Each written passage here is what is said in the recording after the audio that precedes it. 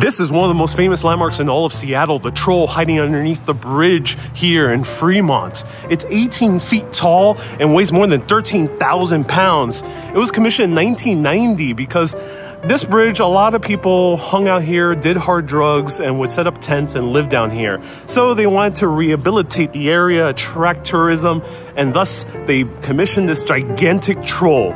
He's clutching a Volkswagen as if he took it from the bridge above and brought it down here.